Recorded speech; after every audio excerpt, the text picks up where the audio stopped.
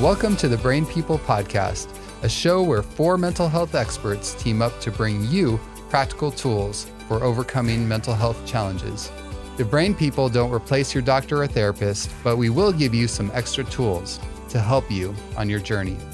So join us as we fight mental illness, one episode at a time. Welcome to the Brain People Podcast. My name is Dr. Katie Elsen. I'm a licensed clinical psychologist, and joining me is Dr. Daniel Binus. Yes, and we are today talking about the root causes of mental illness. Now, specifically because in the month of May, do you know what's happening in the month of May? Other than my birthday? Should I be aware of something? Yes, mental health awareness, right? This is a time where we want to highlight mental illness and talk about it because there's been so much stigma over many, many years and a lot of misconceptions about mental illness. And right, we just want to take some time to talk more about mental illness and the root causes. Yeah, I think it's such an important and overlooked topic. And so I'm really excited about our show today. And I hope our listeners take a lot of practical tips away with them. Yeah, so let's just start with why is it important to talk about root causes? Well, that's a great question. You know, when I was a resident in psychiatry, I have to be honest and say that I got a little frustrated with seeing the way that psychiatry was generally done. Now, granted, I was trained at Loma Linda, and so I think I actually got a really positive experience because there was also the integration of spirituality and really a more holistic mindset. But I still saw in general how psychiatrists are trained and kind of almost like pushed into a box that really says, okay, depending on the symptoms, you just have to figure out the right medication, and then you send the person on their way and hope that they do better. And I saw that and I said, okay, yeah, I can see how medications can be important. But the frustration piece was that I saw a lot of people over years being on medications and often coming back and struggling with the same issues and not getting better. And I thought, you know, how are we really addressing mental health problems here? Are we really helping people or healing people, or are we just covering up symptoms? Symptom management, as we often talk about it. Yeah, exactly. And maybe some of our listeners have heard the expression "a pill for every ill," and you know, that was kind of it started to really bother me. Well, I started to do some research, and then actually around that time, I also got introduced to Dr. Neil Nedley, who had a really interesting approach when it came to mental health, where he was actually looking at root causes. And as I was listening to him and looking at some of his work, I started to realize, like, wow, there's some really good things here that he's thinking about and teaching and helping people with. And so I really started to adopt some of his treatment and intervention paradigms, and I've seen really amazing results. So we're going to talk about those today, right? Yes. But before we do, an example that came to mind is, you know, when I was little, my mom would tell us to go pick out the weeds. And I'd go, and my siblings and I thought we were really sneaky, and we'd go and we get scissors. We just chop them right up, right? Just the top of it. And from the surface, it looked great, right? I got all the weeds in fast record time. Wow. But your mom must have thought you were the most amazing weed puller ever. No, she knew, right? Shortly after, they'd grow back, right? Because the root causes of the weeds were not addressed. Absolutely. And I think that's often what we see, whether even in therapy or with medication management. A lot of times they look better, but are we really addressing the root causes? Absolutely. And I think that's a great analogy. And another analogy that I really like too is, you know, let's say that someone had swollen legs and they went to the doctor and they said, "Doctor, you know, my legs are swollen. It's really bothering me. People don't like the way my legs look. I don't like the way my legs look." And so the doctor's like, yes, I see. Okay, I'm going to diagnose you with swollen leg syndrome, and I'm going to give you a diuretic medication and send you on your way. Now, that diuretic medication might actually take the swelling away. But what is the problem with that situation? Well, if that individual had heart disease, for example, and that was part of what was causing the swollen legs, then that could, and then you just treated it with medication, but you didn't take the time to really address and investigate, like, what is the underlying cause, then the disease process could continue. And sure, symptoms might be a little better for a while, but eventually that person could get very ill with heart failure if they didn't make some changes, or maybe even die, from heart failure. And so, but we do that all the time in psychiatry with medications. We're like, okay, you know what? These are the symptoms. Let me just give a medication without really spending enough time. I mean, I'm not saying that all psychiatrists or all psychiatry doesn't take any time to look at some of the causes, but I think we need to go deeper to really look like what are as many of the causes that are triggering the symptoms as possible, so we can address those so that we can get better and stay better. And I would say not just for psychiatry, but even in counseling, sometimes it could be easy to say, okay, here's a skill, right? And then they're on their way, because what you're highlighting is the need for time, right? Both with the weeds you need to dig deeper, but both with also your analogy of you need to take time to investigate. Yes. No, I think that's a great point, because even with counseling, you can have a skill, teach a skill, someone can manage their emotions better, but have they really resolved some of the underlying trauma or maybe the bitterness and pain that is there? Maybe they need to go through forgiveness, and maybe they need to actually face those fears head on and realize that they don't have to be afraid of those things anymore, or whatever it might be. So I think you're actually right on. So mental illness is a very complex problem. It is. Right? Yeah. So we're going to be talking about the different causes so that we can understand better than how to treat mental illness. Absolutely. So, as Dr. Nedley was researching through this, and he was looking at mental illness and the causes for that, he actually found over 100 causes. Wow. So I hope our listeners are ready for, being here for a couple of hours as we go through. I'm not ready. Oh, Dr. Katie's not. Okay. So maybe we'll try to shorten it a little bit. But the good news is that he was able to actually lump those over 100 causes into 10 broad categories.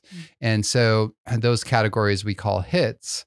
And what we find is if we can figure out what hits somebody has and address those, then that really helps them treat their mental illness and really get better.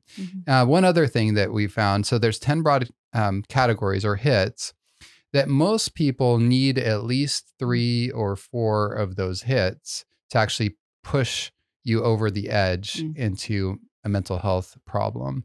We're pretty resilient. So usually we can kind of sustain and hang in there if we've had maybe 2 and maybe sometimes even 3. But usually once we get into that 4 or 5 number of hits, then it's like, okay, that pushed me over the edge. I don't have the capacity to be resilient anymore. And I'm really glad that you mentioned that, because I think, and mentioning it before we cover the hits, because a lot of people might be listening and they hear number 1 and they're like, okay, do I have a mental illness, right? Or number 2. But really it's a combination of different factors that increases your risk to developing a mental illness. Exactly. Yes. And so it is always a combination of factors. And again, what we want to do is we kind of want to be sleuths, we want to figure out like what are the different factors so we can address those and get better. Yeah. So let's jump right in, because we have 10 major categories to go through. Let's start with the first one, which probably many of our listeners can actually guess. It's one that we often talk about. That's right. So genetics is a very common thing that has been researched in mental health, almost, I wouldn't say ad nauseum, but almost at the expense of maybe looking at research in other areas. But certainly we do know that there is a inheritable component for mental illness. And, but again, it's not 100%. So there have to be other factors that are present as well. I think about the example of schizophrenia. Schizophrenia, we know, has a strong genetic component. But even with schizophrenia, if you look at twin studies, in other words, you look at identical twins who have the same DNA, the same genes, right? But even with identical twins, if there's one twin that has schizophrenia, only 50% of the Mm. other identical twins have schizophrenia. So obviously we know even Mm. with schizophrenia, which again is a strongly inherited trait, one of the probably the most genetic mental illness that we Mm. have, it's only 50%. And so Mm. there's other factors that play a role. Yeah. And then you could think about the studies then that have them in different environments, right? That's And right. the impact of environment. So number 2 has to do with what? Well, that has to do with development. And when we talk about the developmental hit, really what we're talking about is the things that happen as our brain and our life is developing. So the childhood, really. Mhm. So that can be any kind of significant stressor or trauma in childhood. So that could include any kind of abuse, whether it was emotional abuse, sexual abuse, or physical abuse, but it could also even have to do with something that might be not quite as apparent, like Mhm. neglect, for Mhm. example. Or oftentimes when parents go through a divorce, that can be Mm. stressful enough to also be a triggering point for young people and set the stage. Or when there's violence in the home, maybe that child is not itself being abused, but they're Mm. watching maybe their mother being Mhm. emotionally abused, or maybe their parents have a drug addiction, Mm. or perhaps there's a parent who is in trouble with the law and they're having to go to prison, or they're absent all the time and it's causing chaos in the Mm. home. So anything that's significantly stressful in childhood is also a hit. Yeah, it reminds me of, when they say like type A or type B trauma. Type A, when we think about it, it's like, oh, bad things happening, but Hmm. also another type of trauma is the absence of good, right? So the Yes, neglect of our emotional needs being met or even physical needs or other things as well. So it's a critical time for kids to be developing. And if there are things that are happening that are that get in the way of that development, it can really impact someone's mental health. absolutely. Absolutely. And, one thing I wanted to go back real quick on the genetics, because people might wonder, like, well, how do I know if I have a genetic hit? Mm. So, a first degree relative, if they have a significant mental health problem, then likely you also at least carry a gene. Mhm.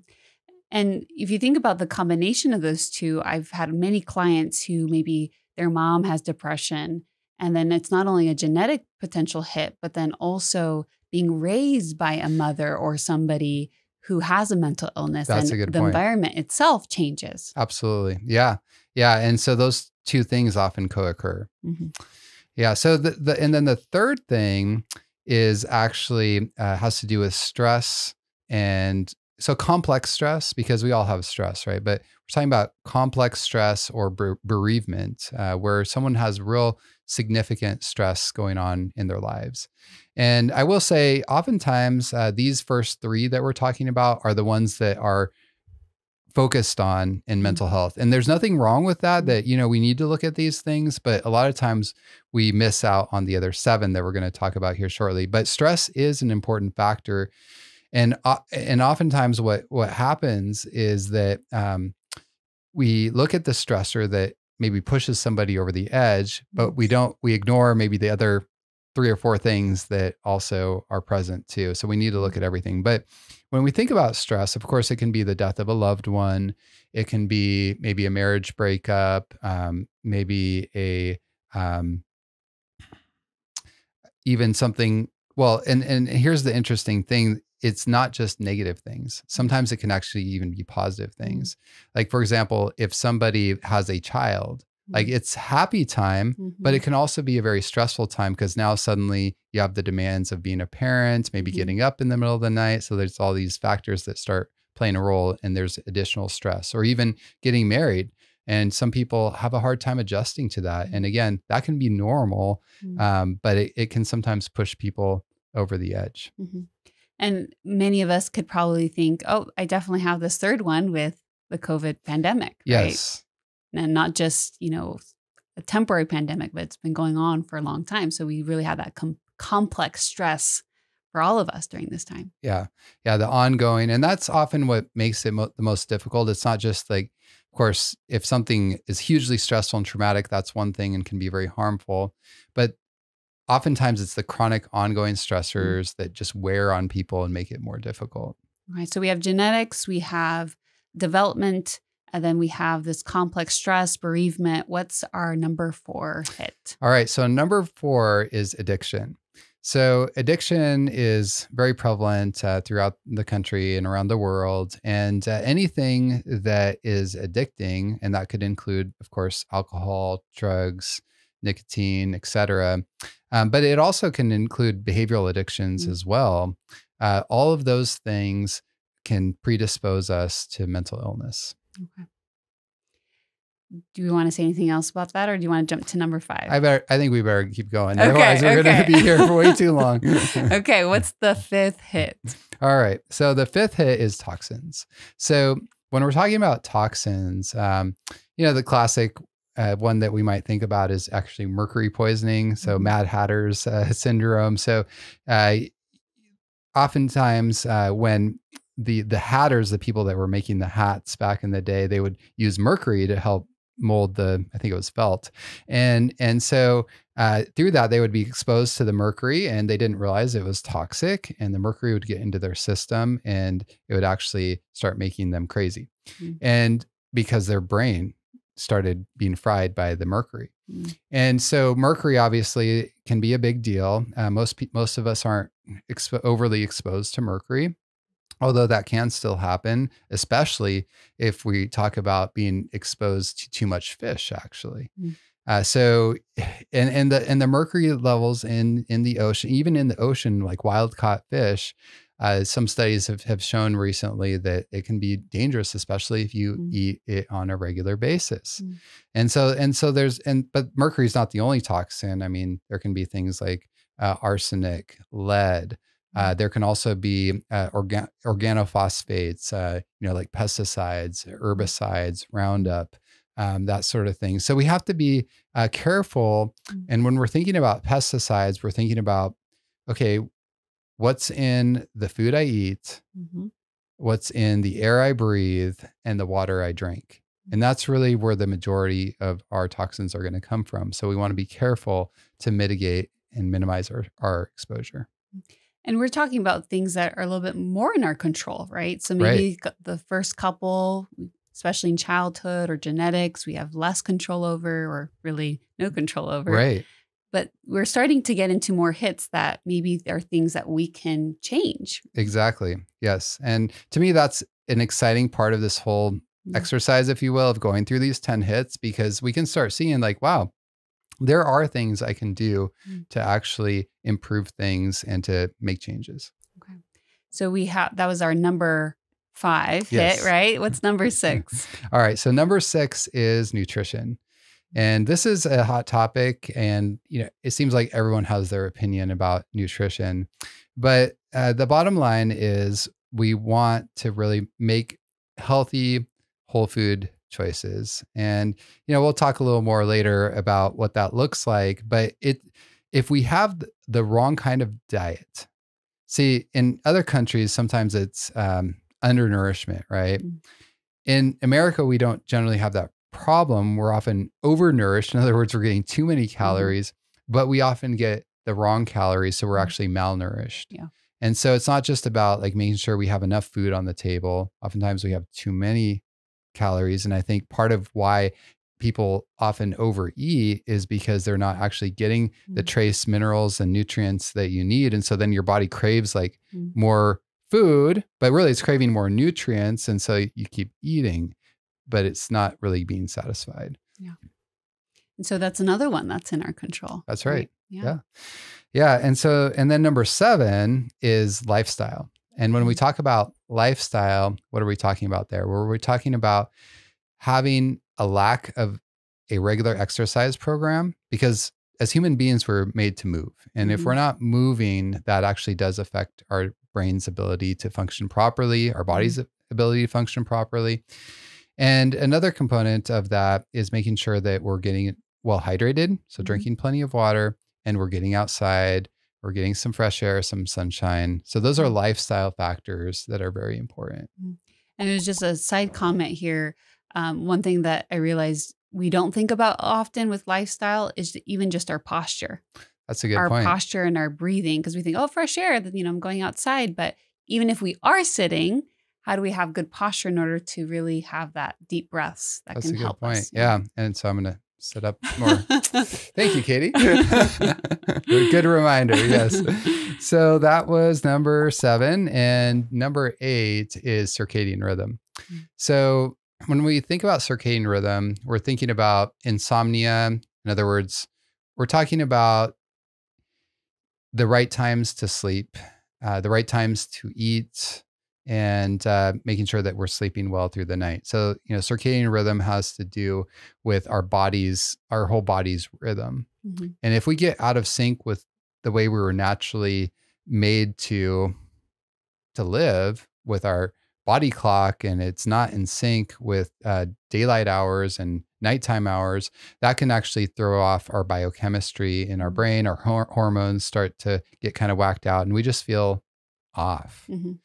And it's interesting because they've done studies that show even when people sleep enough hours, if they're sleeping at the wrong times, for example, shift workers, people that are working at night, but they're sleeping during the day, that throws them off, and it actually predisposes them to, more chronic, it's more stressful on their bodies, and it actually predisposes them for more mental health problems. Yeah, this is one that I definitely see whenever I'm doing an intake. If they have sleep issues, it really contributes to more intense and severe mental illness symptoms. Yeah, it's huge. And I like the name of this one too, because it's like, yeah, we think mostly about the sleep, and I think that's the primary and most important element. But even our body really likes regularity. And so even with like the times of day that we eat, it's actually really helpful to allow our body to get used to that, and it just functions better. Yeah. All right. All right. Last one? Second to last. The second to last. Yes. So number 9 is medical. So any kind of chronic medical condition can also predispose to mental health problems. So we can think about things like diabetes, heart disease, epilepsy, traumatic brain injuries, autoimmune diseases. So basically anything that is ongoing. Pain is another big one. A lot of people are affected by chronic pain, and that can really predispose to mental health issues. Yeah. And if you think about a lot of the symptoms as well, I can think about depression with the tiredness or the fatigue and some of the more physical symptoms that could often overlap or be confused for a physical health condition.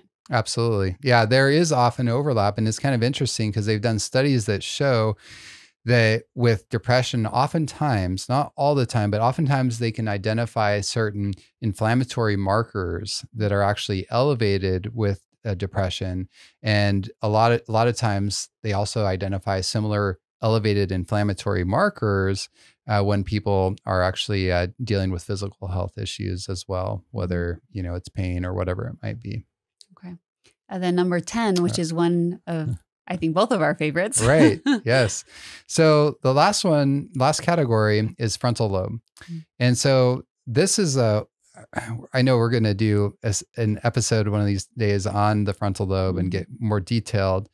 But the reason I really like this category, because when you really understand the way the frontal lobe works and how to take care of the frontal lobe, then it almost like addresses all of the other 10 or other 9 hits and takes care of like the whole issue. And the reason for that, the frontal lobe is really the part of the brain that's the most complex part of our bodies, actually. The CEO of our brain. Yes, the CEO of our brain. And so it's the part of our brain that helps us be able to think clearly, make decisions, have self-control. It actually helps to manage our emotions so our emotions don't get the best of it. So it helps us to have self-awareness. And so all these things are critical for not only good emotional management, but good relationship management and overall life skills. And so there's a lot of things that we found that cause frontal lobe dysfunction, including some of those other things we've already talked about. But to get a little more specific with a few things that we haven't talked about, things like entertainment media. And I never tell people you have to do completely, you can never watch another movie again. You can never watch TV again, but you have to be extremely careful with what you expose yourself to and how long, because that will actually shut down your frontal lobe. It will make it so your frontal lobe doesn't work as well. And that creates an imbalance in the brain. So when we do things like, again, too much entertainment media, too many video games, going against our conscience and feeling chronically guilty, any of those addictions that we were previously talking about that we might not always think about as addictions, like pornography or gambling or even caffeine addiction. So these sorts of things can actually impair the frontal lobe. And another thing that we don't always think about is actually unforgiveness. You know, unforgiveness, it creates a lot of negative emotion. And that negative emotion can really, it basically interrupts the ability of the frontal lobe to think clearly. And it kind of is a similar idea with guilt, like chronic guilt too. Like, and that's why I said going against our conscience can also impair the frontal lobe, because if we're having, you know, these intrusive thoughts about things we did bad or anger about how someone else treated us and this bitterness, that's going to make it hard for us to stay concentrated and to actually stay engaged with our frontal lobe, because we're constantly being interrupted. Yeah. What you kind of described with the frontal lobe hit is a lot of people's lifestyles today. Yeah. With the media, the addictions, unforgiveness or anger and bitterness. So just that hit alone, we could really talk about in depth of the things that we can do. But I know for the sake of time, you know, just in general, what are some things that we can do to address some of these 10 hits? Yeah. The good news is that you can do something about all of these. And I know at first glance, people might think, well, okay, most of them maybe you can, but not all of them. But actually you can modify all of them. And so even with genes, you can't usually change your genes overtly, but there's a whole field of study called epigenetics. And so what's cool about that field is what it studies is how are genes expressed. And what they found is depending on what we eat, depending on our stress level, depending on our exercise levels, even the way we're thinking about things, that influences the expression of genes. So we can basically, by the day-to-day choices and behaviors we make, we can influence which genes are turned on and turned off and keep the good ones on and turn the bad ones off. And so, you know, some genes are more stronger than others, but we really have an influence. So that's one big thing we can do. Developmental. We can't go back and rewrite history, right? But we can change how we relate to history. And that's why good therapy can be tremendously helpful. And there's other ways. I mean, a lot of people can kind of do it on their own too, but it's important that if we went through trauma and difficulty in childhood, that we work through that we address that. And then the other ones, I won't say they're completely self-explanatory, but you know, I think for the most part, it's not rocket science. It's like, okay. And there's a lot of details, again, that we can get into. And I know we have other episodes on some of these topics, so we're not going to take the time to do that. But with stress, well, we need to learn to manage our stress, right? With addiction, we need to identify, admit our addictions and address those. With toxins, what you can do, you need to be very careful about the air you breathe, the food you eat, the water you drink. Now, we don't need to eat everything organic, but there's certain foods that are actually going to be more important to eat organic. And by that, I mean, actually there's a group that publishes every year what they call the Dirty Dozen. And so those are the foods that are going to have more of those toxin levels, more of the pesticides. And a simple example is grapes. So the reason you want to get organic grapes is because you eat the whole grape. Plus, there's a lot of surface area there. So it's important to eat organic grapes, because otherwise you're going to expose yourself to a lot of the pesticides and herbicides. On the other hand, when it comes to oranges or grapefruits, not so important, right? Because most people don't eat the peel. I don't know if you do.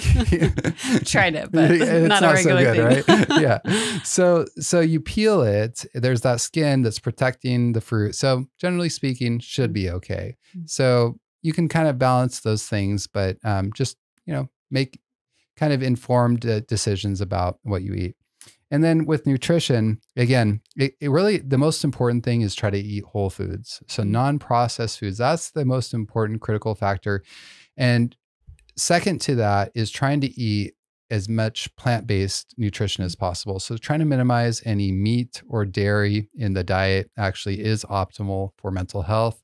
And I know there's a lot of controversy about that, but I am convinced on that point after looking at a lot of the research. When you look at the preponderance of evidence, that's what we come up with again and again. As far as lifestyle, so that's pretty simple, right? Maybe not so simple to do, but the concept, exercise regularly, drink plenty of water, stay well hydrated, get outdoors, breathe fresh air, get sunlight, etc. And then as far as the circadian rhythm, again, we want to make sure that we are actually getting early to bed, early to rise is ideal, having regular times for meals, and trying to have that regularity, ideally even on the weekends. Like, sure, maybe you can sleep in an extra hour, but really try to be careful not to sleep in several hours and that sort of thing. You want to keep it pretty regular throughout the week. And if you're having insomnia, you want to work on addressing that. And then as far as medical problems, you want to do everything you can and to address those issues. And a lot of the chronic medical problems are actually related to lifestyle. So if we do some of these other things, then a lot of times the chronic medical conditions like diabetes, even chronic pain, et cetera, can improve and sometimes even go completely away. And then finally, with the frontal lobe, so we want to identify, do I have unforgiveness? Do I have guilt, whether it's appropriate or inappropriate guilt? Do I have an addiction to media, whether it's social media, entertainment media, et cetera? Do I have any other behavioral addictions? Maybe it's pornography or maybe it's shopping or whatever it might be. I want to address those things.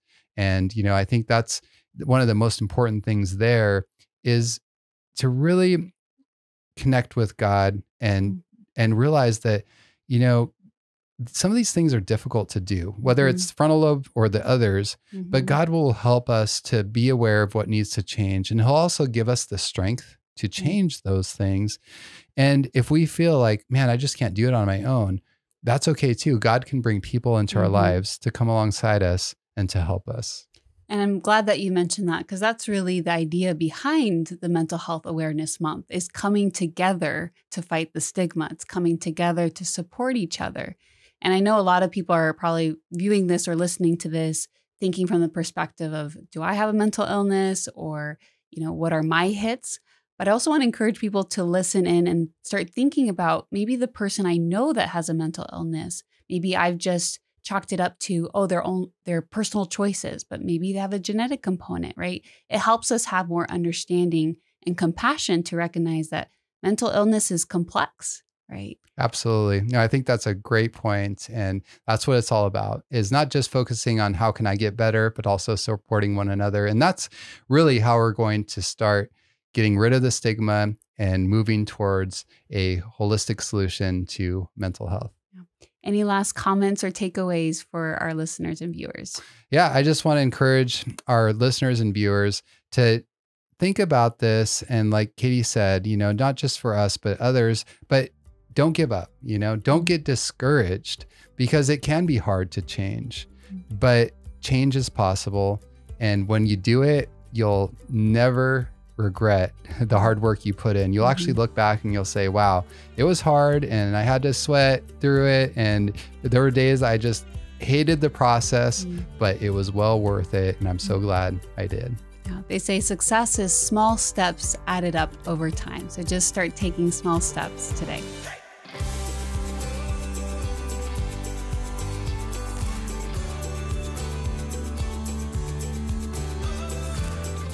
Thanks for listening. To hear more episodes, find us on social media, or support us financially, visit thebrainpeoplepodcast.com.